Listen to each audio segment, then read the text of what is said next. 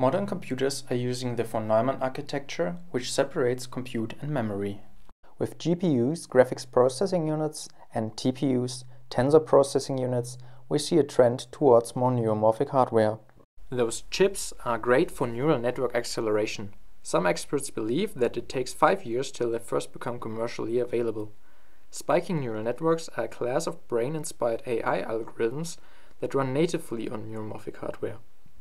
What is great about them is that execution and storage happens on-site, and no memory transfer is needed. The benefit shows in the speed, its energy consumption, and with those its area. They are also biologically plausible. Because of this, they are of great interest for mobile real-time systems. We want to take a look how to train spiking neural networks and what is possible with them.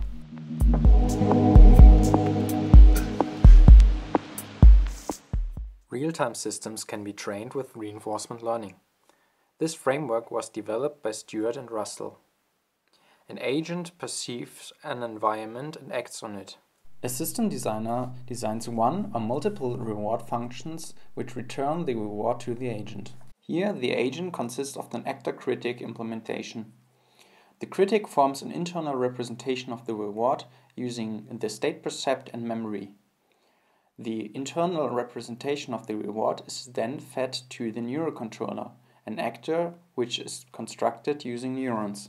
Information in the brain is transmitted in electrical impulses, which we call spikes. Incoming spikes via dendrites increase the potential in the neuron. If the potential reaches a critical point, a spike is elicited and travels along the axon to the synapse to other neurons.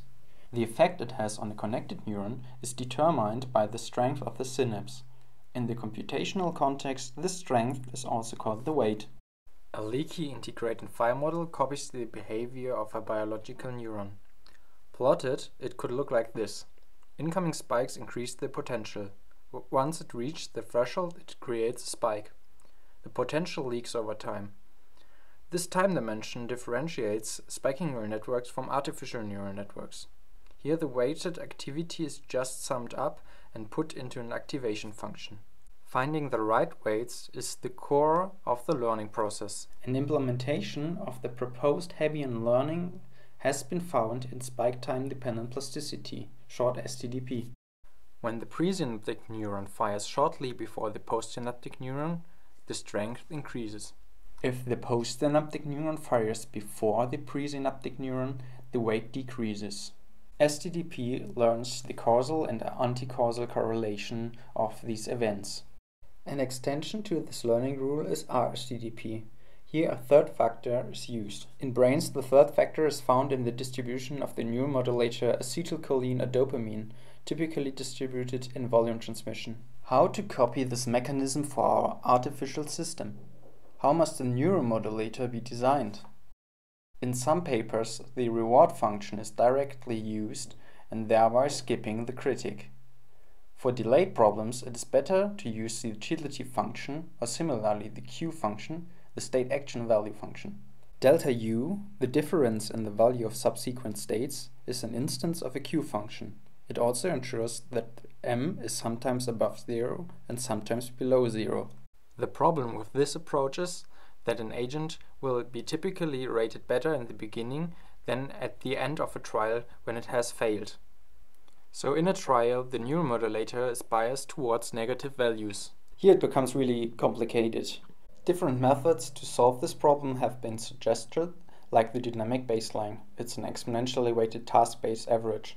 This method is equivalent to using the temporal difference error. Temporal difference learning is a method to learn the state value function in the critic. The critic is a state value function which maps a state to its value. This mapping has to be learned by the agent. By doing actions in the environment, the agent perceives new states. Each state is a sample out of the state space, the mathematical abstraction of all possible states. The state space needs to be discretized, so many samples can land in the same cell. Once the state value function has been learned, the R-STDP training process comes to an end, although the neurocontroller hasn't fully learned the actions it should perform.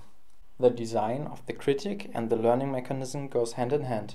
They are applied on a neural network, which consists of three areas of input encoding, connections, and output encoding. One way of encoding is using the rate code. The signal amplitude is translated to a firing rate, where a high signal amplitude means a high firing rate and a low signal means a low firing rate. Another option is to use grid cells.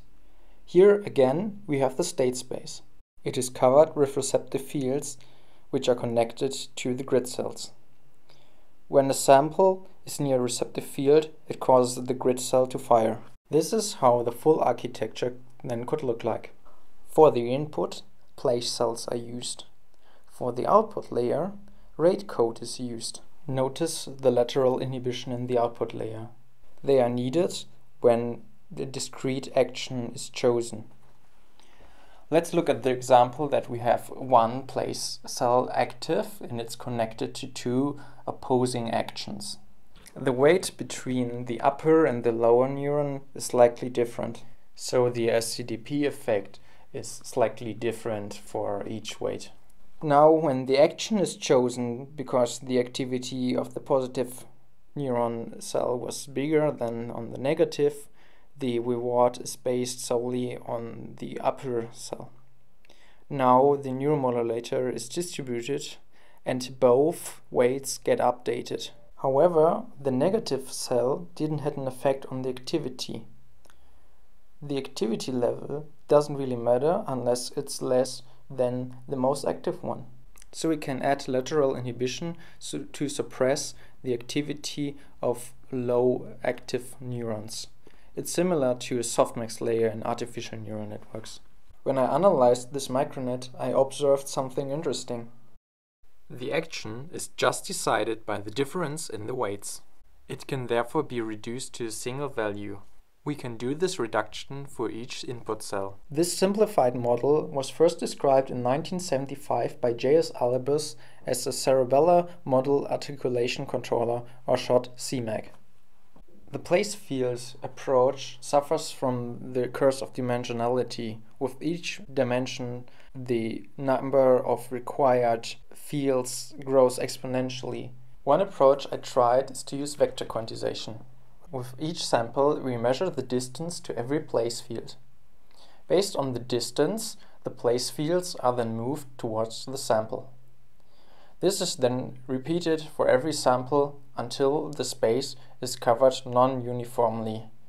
With this approach, it is possible to outperform a net with just 2% of the neurons. The plot shows the average return in the card-pole balancing problem. I hope you learned something new in this video, and if you are further interested in this topic, you might want to read my thesis or take a look at my implementation of the described framework using the Nest Simulator library.